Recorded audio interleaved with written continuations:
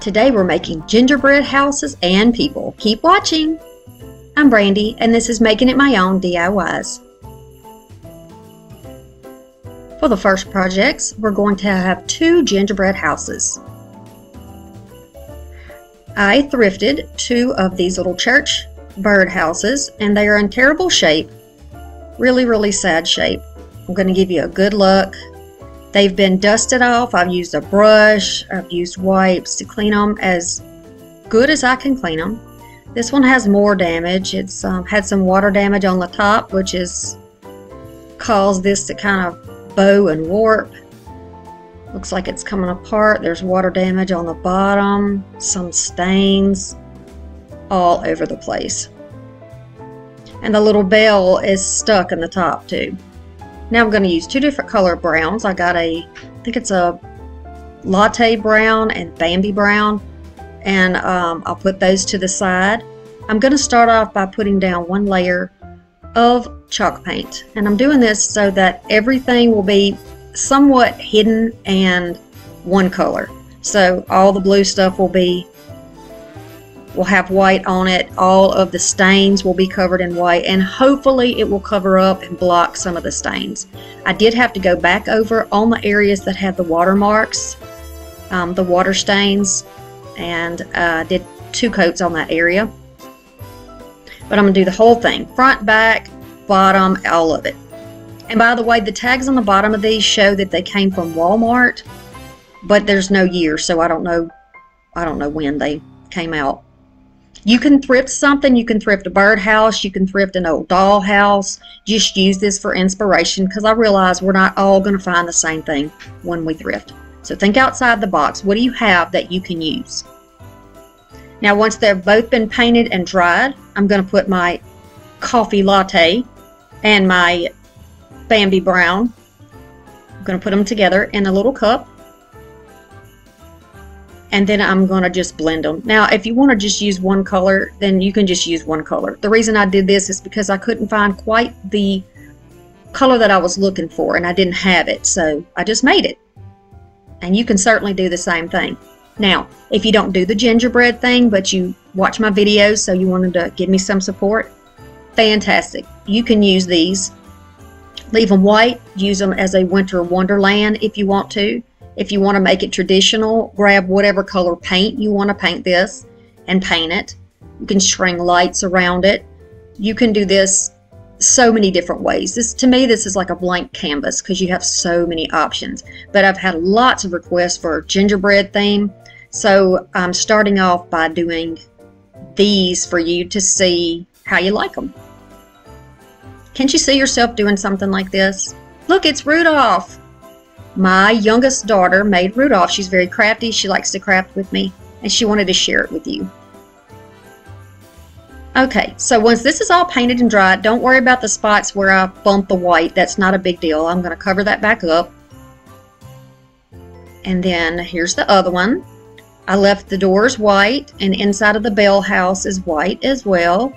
And the little spindles, just a couple of little places.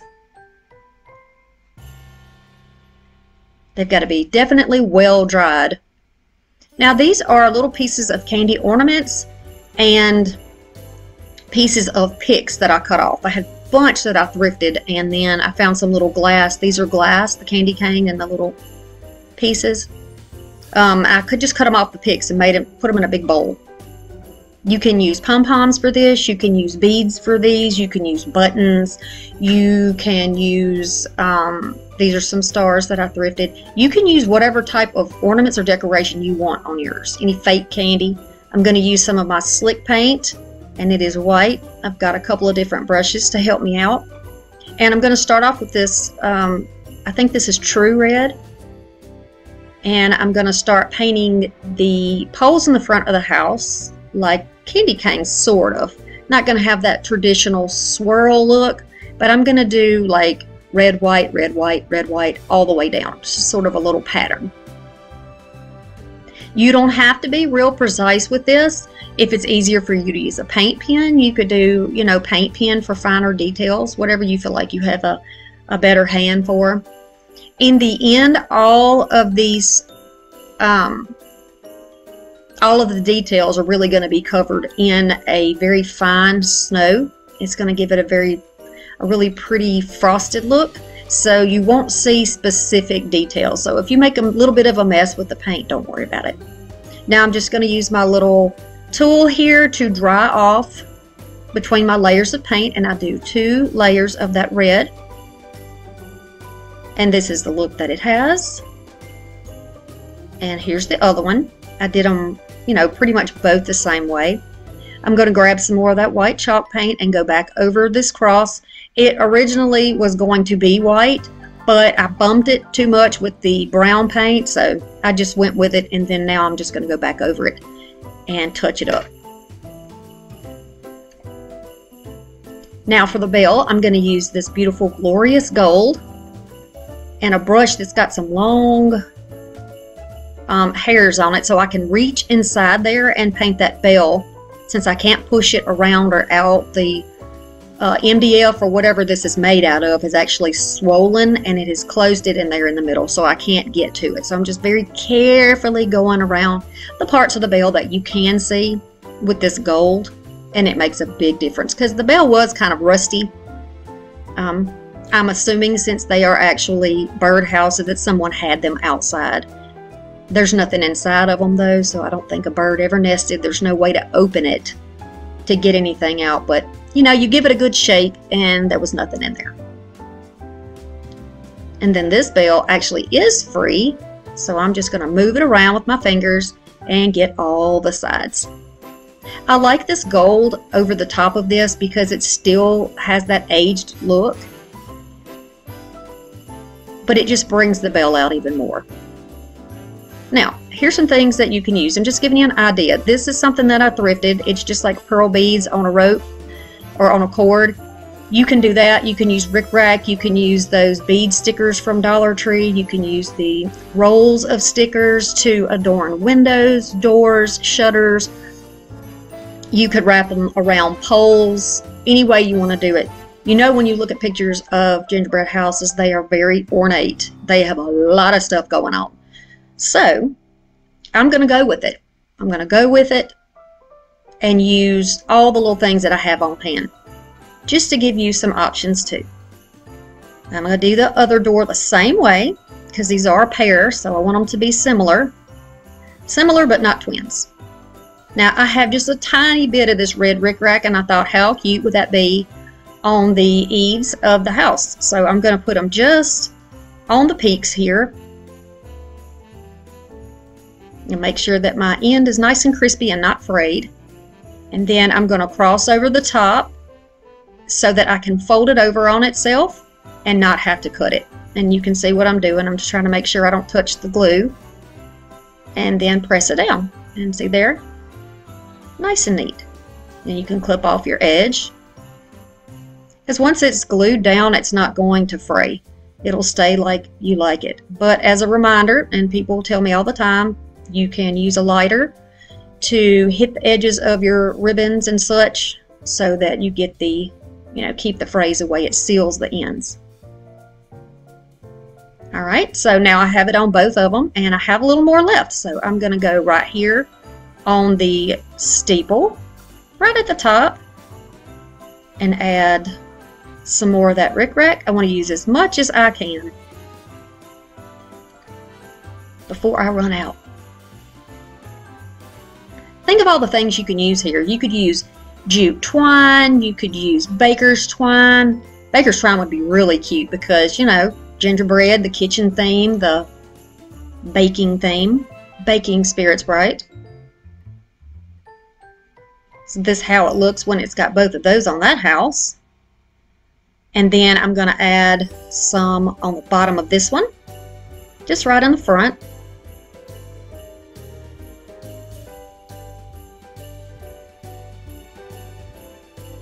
And trim it off.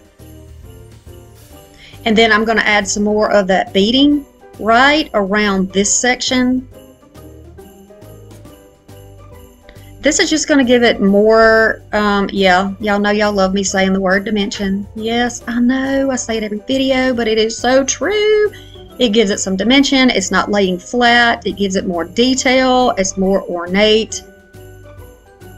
And I just think it's fun. You know, I just think it's fun. So now I'm measuring around this opening to see how much I'm going to need before I trim it off. Then I'll just snip it a little bit longer. That way if I've made a mistake in my judgment there, I can, you know, I'll have a little more to work with.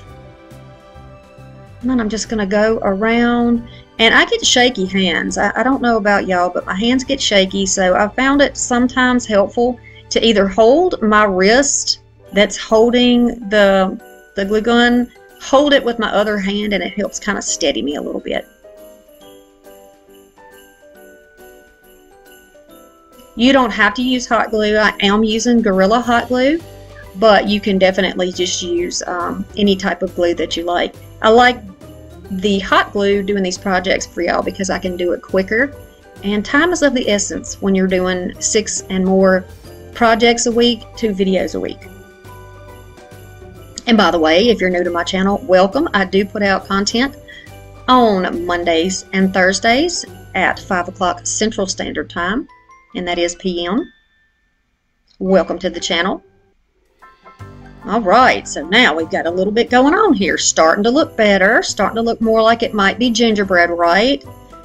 Now it's time to do putting the icing on the gingerbread. So I'm using this paint here, and I'm going to just, on the top of this house, I'm going to make the roof a little different. I'm going to use the little curves that you see in a lot of gingerbread houses. I am not trying to make this look perfect, and I have no intentions of measuring for this type of a style, because when you're making gingerbread cookies, most of the time they're not perfect. Am I right or am I right? They still get kind of messy, especially if you're doing it as a group, as a family. Kind of gets kind of fun, but kind of messy. Okay, so here's one side of the roof. You got to be so careful while it's wet.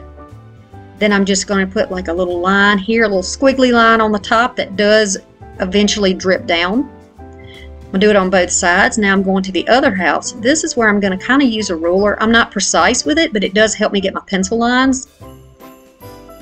I'm just taking a pencil and making like a plaid checkerboard, whatever you want to call it, only without the different color tiles in it. And this is going to be the outline that I will use to make the next style. This is going to look sort of like diamonds on the top. You can see that there. And then I will start following those lines. If you have this type of glue, which, I mean not glue, paint, whatever you want to call this, if you have this, I do recommend that you frequently wipe the tip off so that you're not smearing anything, because it will get sort of like a little bubble on the end and you don't want to make a big mess. Also, when you're using the bottle paint like this, be sure that you kind of, I use the term that you burp it. You kind of shake it down and make sure, that way it doesn't splatter when you start using it, and just take your time. So you're going to do both sides and then let it dry. And now I'm just making like a little red and white ornament wreath or candy wreath to go on one of them. I thought it would be cute since I had a bunch of these left. And I'm just going to make a circle to put them together. Now with that paint, it does take about 12 hours to completely dry.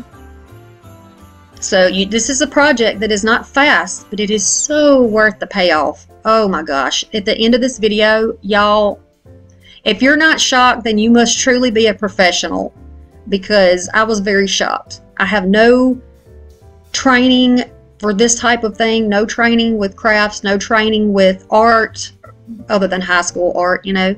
So for me to have the results that actually came for this, I was surprised and very pleased, very, very pleased. These will be in my house for Christmas where I can see them. Now I started off with those candy canes sort of on the poles there, but they kept popping off when I touched it. So I did move them. You'll see that at the end of the video. Now I've got some tiny little crystal beads, and they're sort of iridescent on one side and crystal on the other. I'm just going to take these and just add them here and there on the top. There's no pattern, and I don't do it in every single square. I just add a few pieces. Do this however you like. You could even use like a table scatter here. You could use confetti. You could use sequins. You could use beads. Anything that you would like to use. You could even use some faux gumdrops, faux candy of any sort.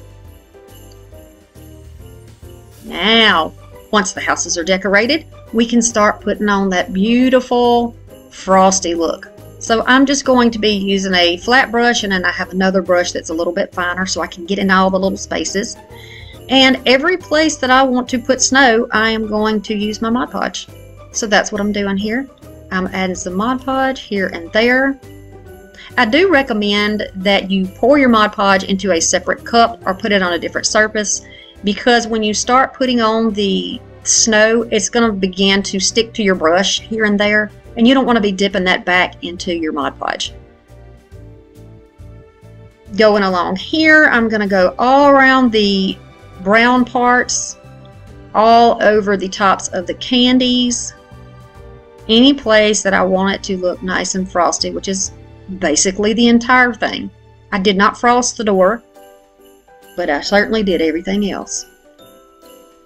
So you can see how I'm doing it, where I'm putting it.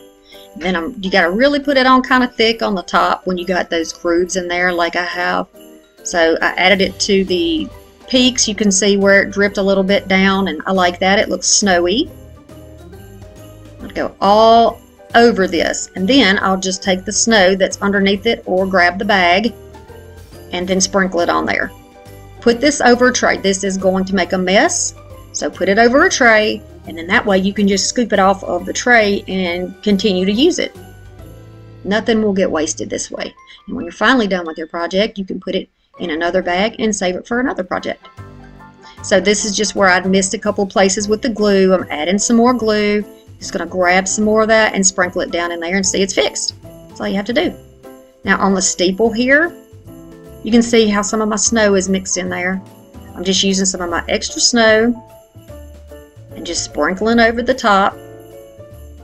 If you get a big enough coat on there, you can kind of pat it down with your fingers to help stick it into your Mod Podge. If you don't have Mod Podge, you could also use Elmer's glue. Some type of a liquid glue would work for this too, I think. As long as it isn't fast dry, because you won't be able to get your glue down and your snow on it in time for it to stick. So here are my windows. I traced my windows out, put some string around those, some ribbon in the middle, put my pieces of candy all over this. And I'm just going to continue around here. You can see where I put things. So you didn't see me do it one at a time, but you can see I've tried to show you step by step every time I've done something, the difference. So go back and slow it down if you need to, or go back and pause it. Take some screenshots if you need to do screenshots. But you're going to get a really good look in the end also. It is Subscriber Appreciation Month this November on this channel. I want to say a big thank you by giving back. If you are interested in joining a chance to win a giveaway, then follow the directions in this page, screenshot it, follow the rules, and good luck. The next is a clay gingerbread people or clay gingerbread family. So I'm going to use some of this. This is from Hobby Lobby. It's modeling clay. It's air dry. And then some cookie cutters. This is from Target originally. I thrifted them. Alright, so you see this is how they look. They have like a rounded edge, which is the top, and then the bottom has a really thin edge. That's the part that you want to put down into your clay. So I'm just going to work this clay in my hands really, really well. I have two different kinds of clay. The other one is stickier, and it sticks to metal and plastic and all that kind of stuff, so it did not work out. I did try it, but it didn't work. But the one from Hobby Lobby here does really, really well. And if there are any issues when you're doing it, I'm going to show you exactly how to fix it. Because, you know, I run into issues too. Now I'm just trying to make sure that it's about the same thickness and about the same, you know, and enough width for me to put it on. So I've got it flipped over the right way. I'm going to start with the big gingerbread man. Press it down with my palm all the way through and kind of wiggle it so I know it cut through. And then there is Papa. I'll put him aside and then I'll work on the rest of the family. Now Mama's foot got stuck. So this is what you do to fix it. You just use your fingers and just mold it back into place. That's all you have to do. Same thing with the arms, the head. If anything gets ripped off, you can just put it back together. And it's wet, so it's going to stick. And then when it dries, you're perfect. So here's our whole family, and I'm just going to use the Bambi Brown to color these cute little gingerbread peoples.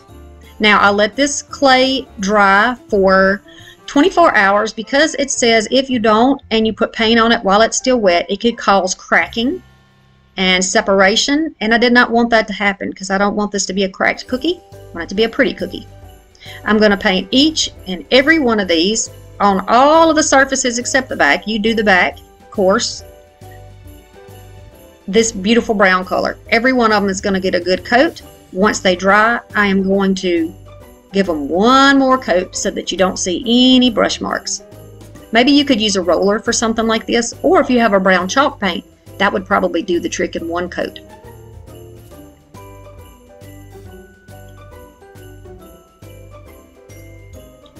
Here's our family, nice and dry and ready to be beautiful.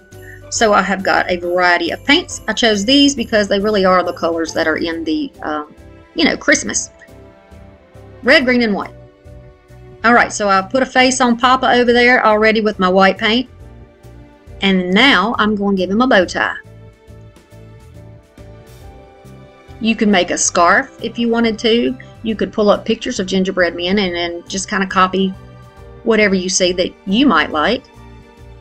And I'm going to do the little squiggle for his arms and legs. Again, be patient, kind of shake it, burp it, make sure you don't get a bunch of bubbles in there. Then I'm going to go on to the red and give him some red buttons. I'm kind of pushing it down and then swirling it just a tad because it does have a tendency to peak or have little points sticking up. But I guess icing probably does that too. Maybe so. Now for the next one, I'm going to go on to Mama. And I'm going to give her red lips. Could have given her eyelashes too. Can always do that with a fine tip Sharpie, I think. We're going to define her little arms too and her legs.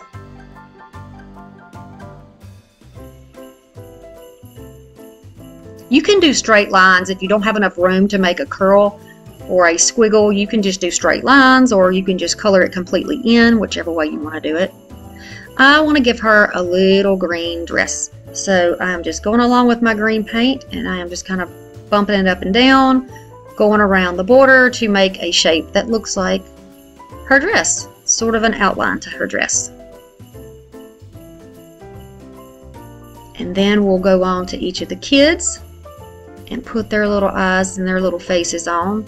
Now with the little boy, the one in the middle, I actually gave him kind of I messed up his smile just a little bit, but that's okay. Because you know what? My smile is not straight, it's crooked. Yep, because God made me perfectly imperfect, just like He made you and everybody else.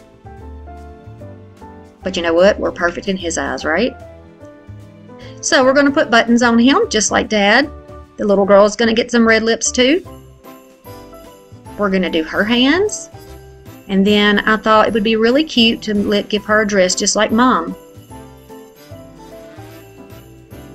So that's what I'm going to do. I'm going to grab that blue and do that. Now, if you prefer for holidays, baby blue, pink, yellow, heck, purple, whatever colors you like, then you can decorate your gingerbread any way you like them. Any way you like them. And you can probably get cookie cutters that would work at the Dollar Tree. But I was so tickled to find the whole family in one pack, so that was just perfect for this. And then the little baby's gonna get tiny, tiny red dots. I just barely put pressure on the bottle to do his little buttons. And then to top it off, Mama and little girl are going to get a little bow on their head to match the bow ties, the bow tie that Dad's wearing. Just like that. Once more to her. You can make hair on your people. If you want these to look sort of like your family members, you know, you can kind of do blue eyes or brown eyes, or, you know, decorate the dress. You can use glitter on them. Whatever you want to do to make them your own.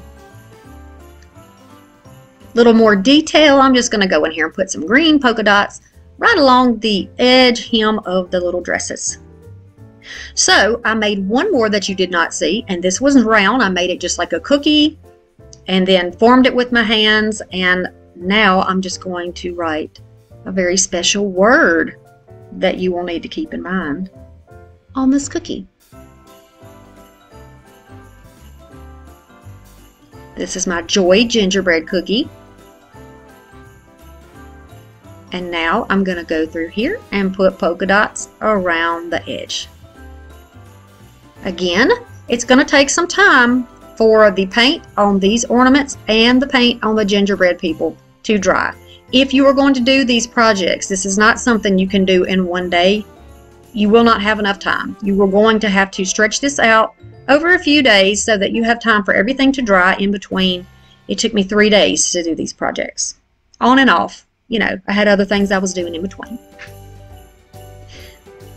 Because these little gingerbread people are going to be living happily around our buildings that we've made, I want to blend them in with the scenery by adding a little snow on them.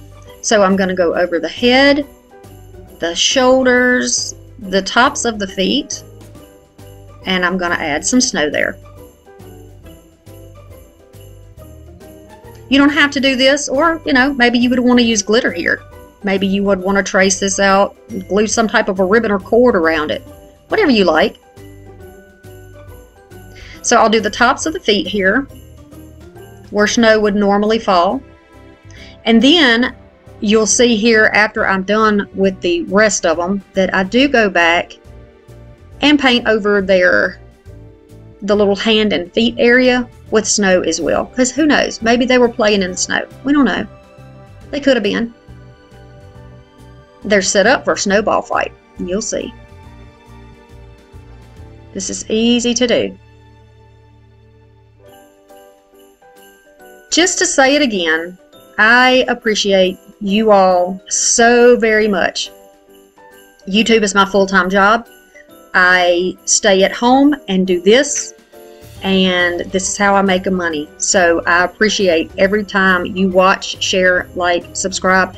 I say it, and I hope it doesn't get old to hear it, because the new people need to know that they're appreciated and that I do not intend to waste anybody's time on this channel. So I'm very blessed and happy to have you here.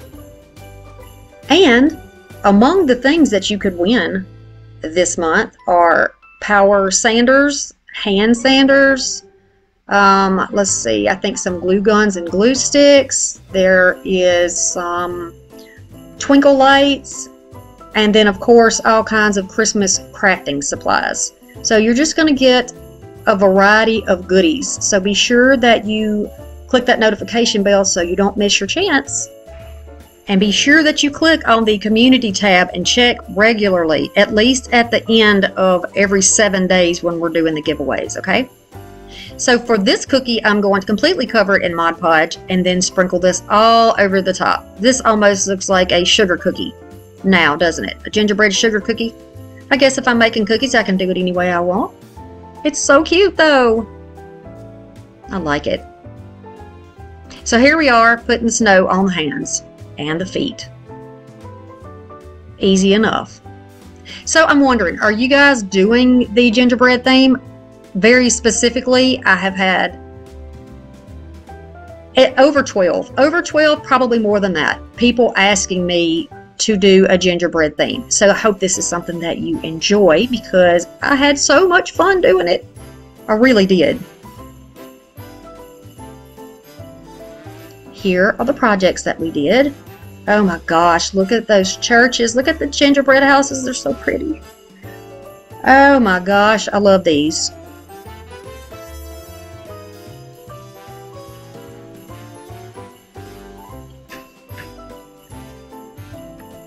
I love all the candy. And look, there's Mama and Baby at the steps, standing there waiting.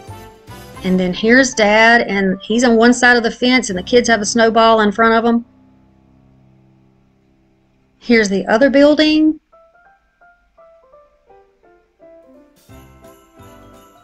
All the way up to the top, you can see the bell there.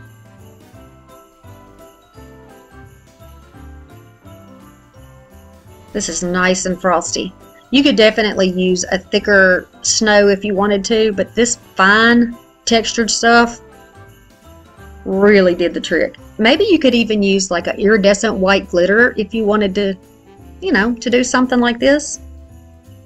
This isn't the same texture as glitter though. It's really, really light and powdery.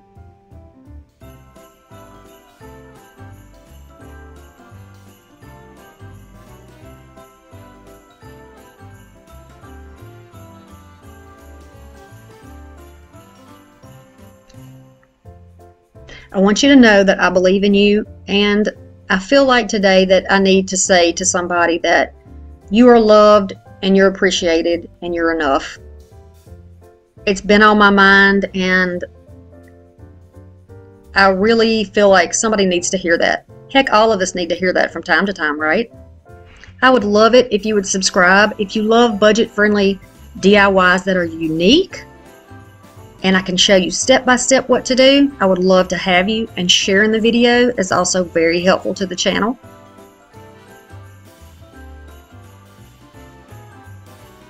I thank you so very much for stopping by. I hope you find some joy in your day. I'll see you again soon. Bye.